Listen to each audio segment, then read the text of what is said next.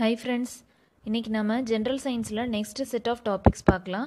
So 6th standardல இன்னொரு half book தான் இருக்கு. So அதை இன்னைக்கு நம்ம complete பண்ணிடலாம். So வாங்க இந்த வீடியோ லாஸ்ட் வரை வாட்ச் பண்ணுங்க. உங்களுக்கு முக்கியமான important points நிறைய இந்த வீடியோல காத்துட்டு இருக்கு.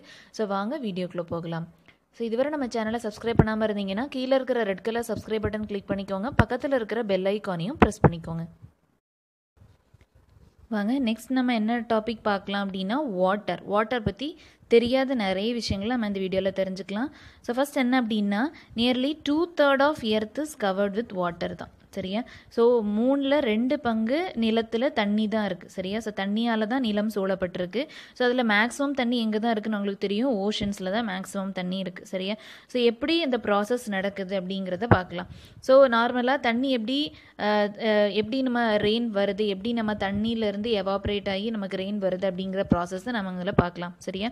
ஸோ ஃபர்ஸ்ட் என்ன அப்படின்னா நார்மலாக நம்ம கடலில் ஏரியில் அப்படி நிறைய தண்ணி இருக்கும் கரெக்டாக. ஸோ அந்த தண்ணியெல்லாம் ஹீட் ஆகி சூடாகி அது ஆவியாகி அதாவது வேப்பர் ஆகி அது மேலே ஒரு ஏரியாவுக்கு மேலே நமக்கு போகுது கரெக்டாக. ஸோ ஹைட்டுக்கு மேலே ரீச் ஆகுது. ஸோ நார்மலாக ஒரு காற்று ஒரு ஏரியாவுக்கு மேலே ஹைட் ரொம்ப ரீச் ஆகும்போது ஆட்டோமேட்டிக்காக அந்த ஏர் என்ன ஆயிரும் அப்படின்னா நல்ல கூல் ஆயிரும் சரியா. So as it reaches height அந்த ஏர் என்ன ஆயிரும் ஆட்டோமேட்டிக்காக கூல் ஆயிரும். ஸோ கூல் ஆன பிறகு ஸோ நார்மலாக நீங்கள் ஒரு கப் எடுத்துக்கோங்க, அதில் ஃபுல்லாக ஐஸ் வாட்டர் இருக்குன்னு வச்சுப்போம். ஸோ கொஞ்ச நேரம் கழித்து அந்த கப்பை பார்த்தீங்கன்னா என்ன இருக்கும், சுற்றி நமக்கு என்ன இருக்கும், நல்ல இந்த ஏர் பபிள்ஸ் மாதிரி இருக்கும் பார்த்துருக்கீங்களா. அதாவது ஏர் பபிள்ஸ் கூட இல்லை, ஏர் பபிள்னால ஃபார்ம் ஆன வாட்டர் பபிளாக இருக்கும் சுற்றி பார்த்துருக்கீங்களா. அது ஏன் அப்படி வருது அப்படின்னா இப்போ நான் அந்த கப்பில் ஐஸ் வாட்டர் வச்சுருக்கேன். ஸோ அந்த ஐஸ் வாட்டர் சுற்றி இருக்கிற ஏர் என்ன பண்ணுது அப்படின்னா கூல் ஆக்குது. ஸோ கூல் ஆனால் என்ன ஆகும் அப்படின்னா சுற்றி இருக்கிற வேப்பர் கண்டென்ட் எல்லாமே கண்டென்ஸ் ஆகி அந்த கப்புக்கு மேலே அந்த கிளாஸ் கப்புக்கு மேலே வாட்டர் ட்ராப்லெட்ஸாக நமக்கு செட்டில் ஆகுது சரியா. அதாவது ஃபஸ்ட்டு இந்த வாட்டருங்கிறது சுற்றி இருக்கிற ஏரியாவை கூலாக்கி அங்கே இருக்கிற வேப்பரை அமைதிப்படுத்தி கண்டென்ஸ் ஆக்கி சுற்றி ட்ராப்லெட்ஸாக செட்டில் ஆக வைக்கிது சரியா. அதே ப்ராசஸ் தான் இங்கேயும் நடக்குதுப்பா ஓகேவா. ஸோ நம்ம ஹீட் அப்ளை பண்ணும்போது ஹீட் நார்மலாகவே நம்ம சுற்றி ஏரில் ஹீட் இருக்கும்ல. ஸோ இந்த ஹீட்னால தண்ணி ஏரியில் சரி குளத்துலேயும் சரி அதே மாதிரி ஓஷன்ஸ்லேயும் சரி தண்ணி என்ன ஆகுது அப்படின்னா வேப்பரைஸ் ஆகுது. இந்த ப்ராசஸ் தான் நம்ம என்னன்னு சொல்லுவோம், எவாப்ரேஷன் அப்படின்னு சொல்லுவோம் கரெக்டாக. ஸோ எவாப்ரேஷன் என்ன, water to vapour, water to air, liquid to air ரைட்டா. ஸோ அந்த liquid state to air gaseous state தான் எவாப்ரேஷன் அப்படின்னு சொல்லுவோம். நம்ம ப்ரீவியஸாக நம்ம படித்தோம் கரெக்டாக. ஸோ அது வேப்பர் ஆகி அதே மாதிரி வேப்பர் இன்னொரு வேலையும் வரும். ஸோ பிளான்ட்ஸும் நிறைய இருக்குது. ஸோ பிளான்ட்ஸ் ப்ரீத் பண்ணும்போது ஆட்டோமேட்டிக்காக என்ன ரிலீஸ் பண்ணும், வேப்பர் மூலமாக தானே அதோட ஆக்சிஜனை ரிலீஸ் பண்ணணும்னு நான் சொன்னேன் ஞாபகம் இருக்கா. ஸோ அங்கேயும் நிறைய என்ன இருக்கும், வேப்பர்ஸ் இருக்கும் சரியா. ஸோ அந்த வேப்பர்ஸும் நம்ம இந்த மாதிரி ஹீட் மூலமாக வரக்கூடிய வேப்பர்ஸும் நமக்கு ஹைட்டை நோக்கி ரீச் ஆகுது சரியா. ஸோ மேலே அட்மாஸ்பியரில் மேலே போகுது சரியா. ஸோ இந்த ப்ராசஸ் தான் நம்ம என்னன்னு சொல்லுவோம், எவாப்ரேஷன். இந்த ப்ராசஸ் நம்ம என்னன்னு சொல்லுவோம், வெரி குட், டிரான்ஸ்பிரேஷன் சரியா. நம்ம ப்ரீவியஸ் வீடியோஸில் நம்ம பார்த்தோம். ஸோ டிரான்ஸ்பிரேஷன் என்ன, ப்ரீத்திங் ரெஸ்பிரேஷன் ஆஃப் பிளான்ஸ் தான் நம்ம என்னன்னு சொல்லுவோம், டிரான்ஸ்பிரேஷன் அப்படின்னு சொல்லுவோம். ஸோ அந்த ப்ராசஸில் வேப்பர் ரிலீஸ் ஆகும் அப்படின்னு சொல்லி பார்த்தோம் கரெக்டாக. ஸோ இது ரெண்டுமே தான் நமக்கு வேப்பராக நமக்கு ஏரில் ரீச் ஆகுது சரியா.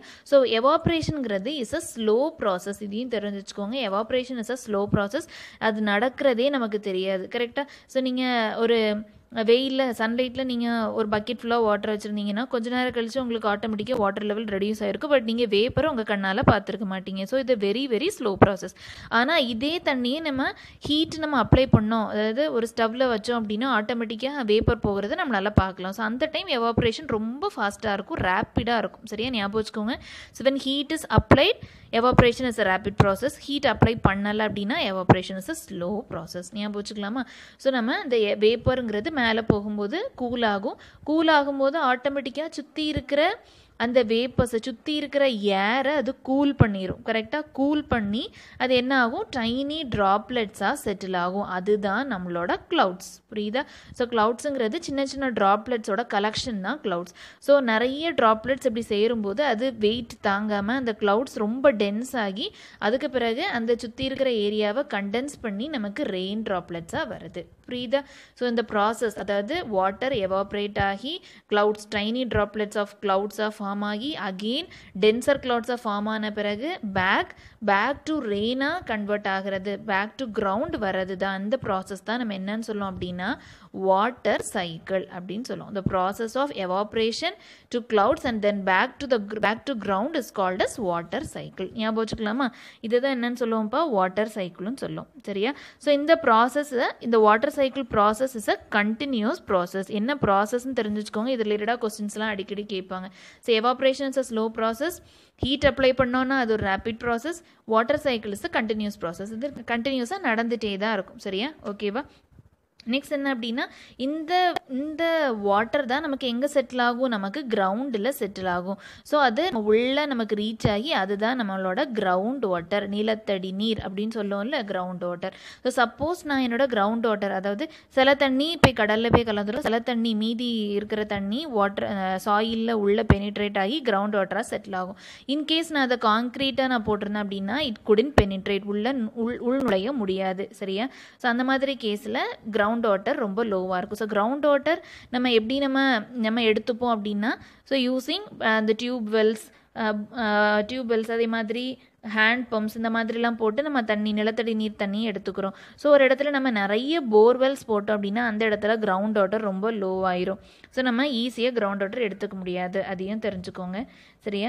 ஸோ இதெல்லாம் தான் பேசிக். சரியா? ஸோ கிரவுண்ட் வாட்டரை நம்ம எப்படி சேர்க்குறோம் அப்படிங்கிறது, அந்த மெத்தட் தான் நம்ம என்னன்னு சொல்லுவோம் அப்படின்னா ரெயின் வாட்டர் ஹார்வெஸ்டிங் அப்படின்னு சொல்லுவோம். அதாவது நம்ம இருக்கிற மழை தண்ணீரை எப்படி சேகரிக்கிறோம், மழைநீர் சேகரிப்பு திட்டம் சொல்லுவோம்ல, அதுதான் ரெயின் வாட்டர் ஹார்வெஸ்டிங். சரியா?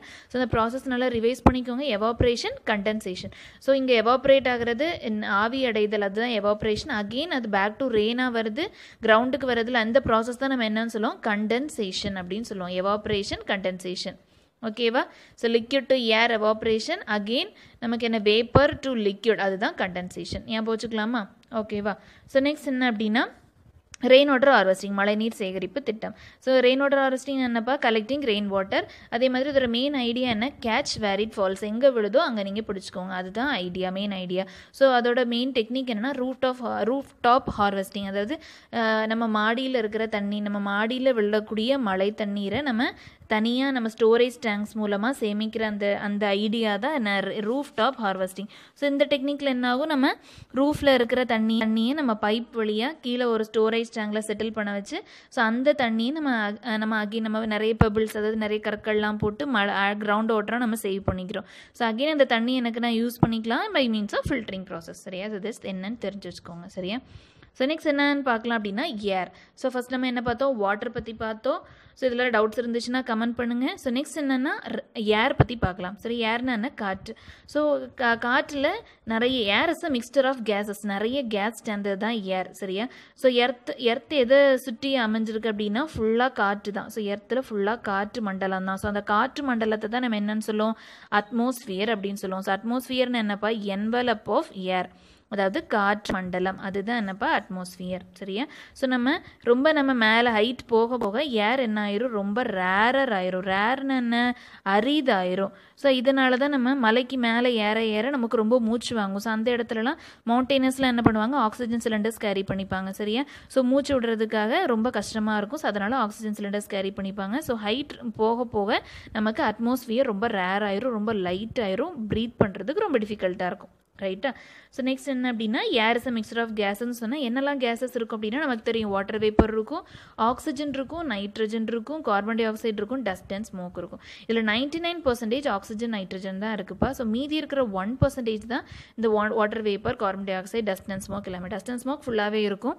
So dust and smoke factories மூலமாக வரும். ஸோ கார்பன் டை ஆக்சைடு நமக்கு தெரியும், ஸோ ஹியூமன்ஸ் மூலமாக நிறைய கார்பன் டை ஆக்சைடு ரிலீஸ் ஆகும். அந்த கார்பன் டை ஆக்சைடு எது எடுத்துக்கும் அப்படின்னா பிளான்ஸ் எடுத்துக்கும். பிளான்ஸ் எதுக்காக எடுத்துக்கும், ஃபோட்டோசிந்தசிஸ்க்காக கார்பன் டை ஆக்சைடு எடுத்துட்டு ஆக்சிஜனை ரிலீஸ் பண்ணும். அந்த ஆக்சிஜன் தான் மனுஷன் ரெஸ்பிரேட் பண்ணுறதுக்கு யூஸ் ஆகுது. புரியுதா? ஓகேவா? ஸோ இதுதான் interdependence between plants and animals அப்படின்னு சொல்லுவோம். சரியா? So water vapour, oxygen, nitrogen and carbon di oxide. சரியா? ஸோ கார்பன் டை ஆக்சைடு ரொம்ப ஸ்மால் கண்டென்ட்டில் தான் இருக்கும். ஆக்சிஜன், நைட்ரஜன் தான் ரொம்ப அதிகமாக, அதாவது 99% ஆக்சிஜன் அண்ட் நைட்ரஜன் தான் இருக்கும். அதுலேயும் நைட்ரஜன் தான் ரொம்ப மேக்ஸிமமாக இருக்குது. ஸோ இன்னொன்று என்ன தெரிஞ்சுக்கணும் அப்படின்னா oxygen is responsible for burning, combustion சொல்லுவோம்ல. ஸோ ஒரு பொருள் எரியறதுக்கு துணை புரிகிறது ஆக்சிஜன். அதே மாதிரி ஒரு பொருள் எக்ஸ்டிங்யூஷ், அதாவது ஒரு ஒரு பொருள் அணையிறதுக்கு துணை புரிகிறது இந்த நைட்ரஜன். சரியா, நைட்ரஜன் கேஸ். ஓகேவா. So oxygen supports burning, nitrogen doesn't supports burning. இதையும் தெரிஞ்சு வச்சுக்கோங்க. சரியா. ஸோ எல்லாமே பார்த்துக்கோங்க. வாட்டர்னா என்ன, ரெயின் ஏர்னா என்ன, எவாப்ரேஷன், கண்டென்சேஷன், இந்த ப்ராசஸ்லாம் நல்லா ரிவைஸ் பண்ணிக்கோங்க. அடிஷ்னலாக ஏதாவது ஆட் பண்ணணும் அப்படின்னா அது நீங்கள் கமெண்ட் பண்ணிக்கலாம். சரியா. ஸோ நெக்ஸ்ட் என்ன பார்க்கலாம் அப்படின்னா கார்பேஜ் டிஸ்போசல். ஸோ கார்பேஜ்னு என்னப்பா, குப்பை. கரெக்டாக. ஸோ கார்பேஜ் எப்படிலாம் டிஸ்போஸ் பண்ணுறது அப்படிங்கிறத பார்க்கலாம். ஸோ ஃபர்ஸ்ட் டெக்னிக் என்ன அப்படின்னா லேண்ட்ஃபில்ஸ். ஸோ லேண்ட்ஃபில்ஸ்னால் என்ன அப்படின்னா நமக்கு வீட்டில் நமக்கு கிடைக்கிற குப்பைகளில் சில குப்பைகள் யூஸ்ஃபுல்லாக இருக்கும், சில குப்பைகள் நான் யூஸ்ஃபுல்லாக இருக்கும். கரெக்டாக. ஸோ நம்ம என்ன பண்ணுறோம் அப்படின்னா லேண்ட்ஃபில்ஸில் என்ன பண்ணுறாங்க அப்படின்னா நம்ம நார்மலாக நம்ம வீட்டுக்கு வரக்கூடிய குப்பைக்காரங்கள்ட்ட நம்ம குப்பை போடுறோம். கரெக்டாக. ஸோ அவங்க என்ன பண்ணுவாங்க, நார்மலாகவே உங்களுக்கு தெரியும். ஸோ 2 வேஸ்ட் கலெக்ட் பண்ணுவாங்க, 2 டஸ்ட்பின் வச்சுருப்பாங்க, ப்ளூ டஸ்ட்பின், க்ரீன் டஸ்ட்பின் அப்படின்னு 2 டஸ்ட்பின் கொடுத்துருப்பாங்க. கரெக்டாக. ஸோ ப்ளூ டஸ்ட்பினில் என்ன இருக்கும் அப்படின்னா அதை ரீயூஸ் பண்ண முடியாத ஐட்டங்கள்லாம் ப்ளூ டஸ்ட்பினில் போட சொல்லுவாங்க. அதாவது இந்த பிளாஸ்டிக் ஐட்டங்கள் இந்த மாதிரி ஐட்டங்கள்லாம் நமக்கு என்ன ப்ளூ டஸ்ட்பினில் போட சொல்லுவாங்க. ஓகேவா. ஸோ க்ரீன் டஸ்ட்பினில் என்ன போட சொல்லுவாங்க அப்படின்னா நம்ம வீட்டில் இருக்கிற வெஜிடபிள் வேஸ்ட், அனிமல் வேஸ்ட், அந்த மாதிரி வேஸ்ட் எல்லாம் க்ரீனில் போட சொல்லுவாங்க. ஸோ இதுதான் நம்ம என்னன்னு கன்வெர்ட் பண்ணிக்கலாம் அப்படின்னா மேன்யூராக கன்வெர்ட் பண்ணிக்கலாம். மேன்யூர்னு என்ன, உரம். ஸோ உரமாக நம்ம கன்வெர்ட் பண்ணலாம். அந்த மாதிரி ஐட்டங்களை க்ரீன் டஸ்ட்பினில் போட சொல்லுவாங்க. ரீயூஸ் பண்ண முடியாத ஐட்டங்களை நமக்கு என்ன, ரீயூஸ் பண்ண முடிகிற ஐட்டங்கள், அதாவது பிளாஸ்டிக்லாம் நம்ம மக்காது, மண்ணில் நம்ம போட்டோம் அப்படின்னா பிளாஸ்டிக்லாம் மக்காது. ஸோ அந்த மாதிரி ஐட்டங்கள்லாம் சுற்றுச்சூழலுக்கு கேடு. ஸோ அந்த மாதிரி ஐட்டங்களை நம்ம ப்ளூ டஸ்ட்பினில் போட சொல்லுவாங்க. ஸோ பிளாஸ்டிக் அந்த மாதிரிலாம். ஓகேவா. ஸோ யூஸ்ஃபுல்லான ஐட்டங்கள், நான் யூஸ்ஃபுல்லான ஐட்டங்கள். ஸோ யூஸ்ஃபுல்லான ஐட்டங்களை தனியாக எடுத்துட்டு தேவையில்லாத ஐட்டங்களை அவங்க என்ன பண்ணுவாங்க அப்படின்னா மண்ணெலாம் மூடி அதை உள்ளே புதைச்சிடுவாங்க. ஸோ இந்த மாதிரி ப்ராசஸ் தான் லேண்ட்ஃபில் அப்படின்னு சொல்லும். ஓகேவா. ஸோ லேண்ட்ஃபில் என்ன அப்படின்னா நான் useful component spread over the landfills and covered with soil. அதுதான் லேண்ட்ஃபில். அதாவது தேவையில்லாத ஐட்டங்களெல்லாம் மண்ணை மூடி அது நம்ம அதாவது மண்ணால் மூடி வைக்கிற அந்த ப்ராசஸ் தான் லேண்ட்ஃபில் அப்படின்னு சொல்லுவோம். ஸோ ரொம்ப லேண்ட்ஃபில் ஃபுல்லாகிடுச்சு, அந்த ஏரியாவே ஃபுல்லாகிடுச்சு அப்படின்னா கொஞ்சம் வருஷத்துக்கு பிறகு அந்த ஏரியாவை கிரவுண்டாவோ பார்க்காவோ கன்வெர்ட் பண்ணிடுவாங்க. சரியா. ஸோ லேண்ட்ஃபில்ஸ்க்கு பக்கத்தில் தான் பொதுவாக கம்போஸ்ட் மேக்கிங் ஏரியாஸ்லாம் இருக்கும். ஸோ கம்போஸ்ட்னா என்ன அப்படின்னா இந்த கழிவுகள் அதாவது திருப்பி அதை ரீயூஸ் பண்ணக்கூடிய ஏரியா, அந்த ரீசைக்ளிங் பண்ணக்கூடிய ஏரியா, அதெல்லாமே லேண்ட்ஃபில்ஸ்க்கு பக்கத்தில் தான் அவங்க அமைச்சிருப்பாங்க. ஸோ கம்போஸ்ட்னா என்னென்னா உரம். ஸோ அந்த அகெயின் அந்த லேண்ட்ஃபில் பக்கத்தில் என்ன இருக்கும் அப்படின்னா யூஸ் பண்ணக்கூடிய ஐட்டங்களெல்லாம் அகெயின் அவங்க என்ன மாற்றிப்பாங்க அப்படின்னா உரங்களாக மாற்றிப்பாங்க. ஸோ அந்த மாதிரி கம்போஸ்ட் ஏரியாஸில் லேண்ட்ஃபில்ஸ்க்கு பக்கத்தில் இருக்கும். சரியா. ஸோ நெக்ஸ்ட் என்ன அப்படின்னா கம்போஸ்டிங். ஸோ கம்போஸ்டிங் என்ன சொன்னேன்னா உரம் சொன்னேன். ஸோ உரம் உருவாக்குதல், அந்த மெத்தட் பேர் தான் கம்போஸ்டிங். ஸோ நம்ம போடுற அந்த கார்பேஜ், அந்த குப்பைகளில் வெஜிடபிள் வேஸ்ட்லாம் இருக்கும்ல.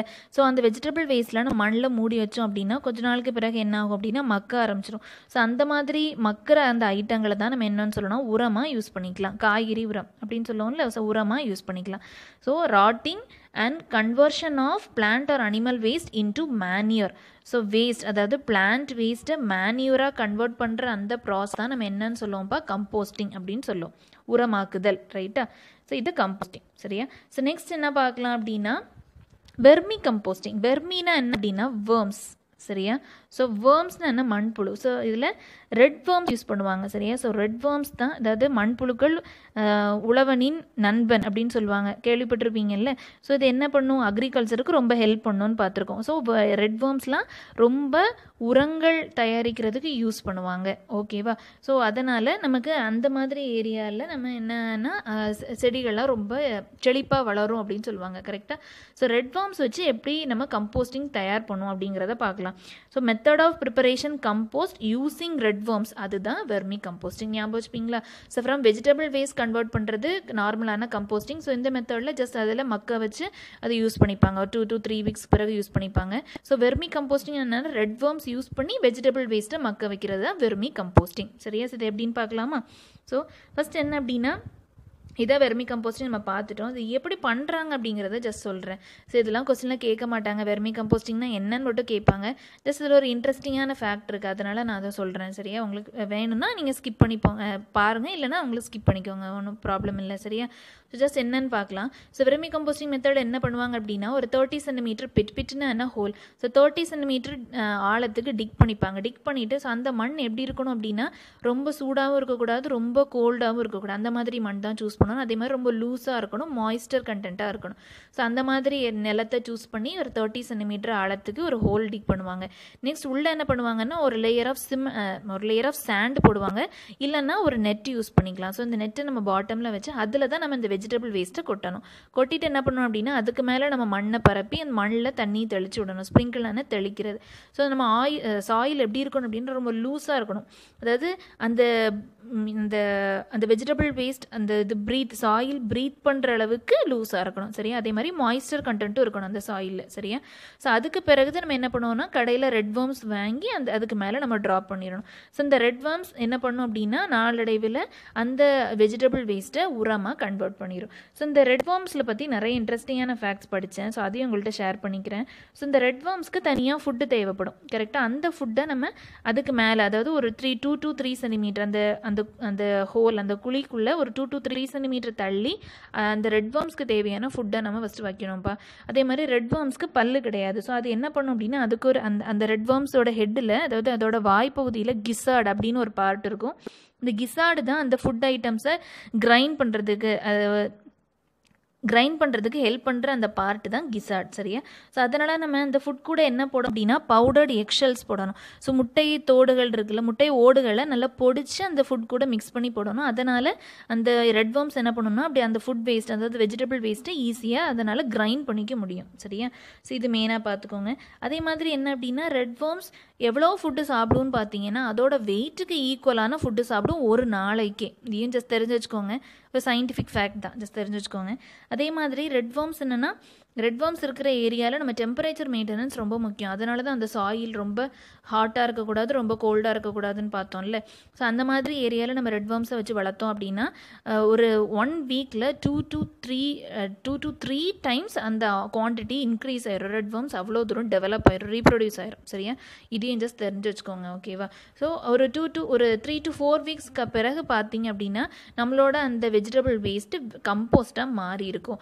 ஸோ வேர்ம்ஸ் மூலமாக நம்ம கம்போஸ்ட் கன்வெர்ட் பண்ணுறதுனால அந்த ப்ராசஸ் தான் வெர்மி கம்போஸ்ட் அப்படின்னு சொல்லும்.